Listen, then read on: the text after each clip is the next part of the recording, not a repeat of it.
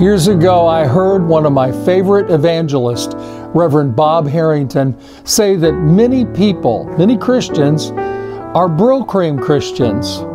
He said they're Brylcreem Christians because just a little dab will do them. In other words, Brylcreem was a men's hair product, and you used just a dab, rubbed it on your hands, put it in your hair, and you'd slick your hair back, and your hair would stay in place all day long. Well, a lot of Christians want to go through life with just a little dab, a little bit of God, and that'll do them. In other words, maybe an hour on Sunday, and that's it, no more. But that's not what Jesus said. Jesus said, love the Lord your God with all of your heart, soul, mind, and strength. That's a job that's 24/7.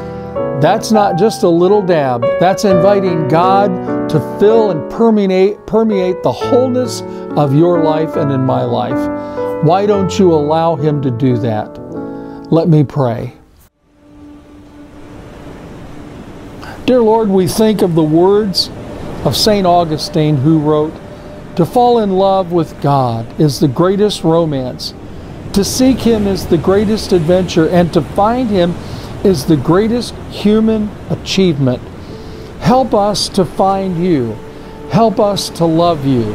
And help us in our lives to experience the great adventure, not just a little dab of faith, but Lord, invigorate our lives so that in everything that we say, everything that we do is done so to praise and glorify You in our living.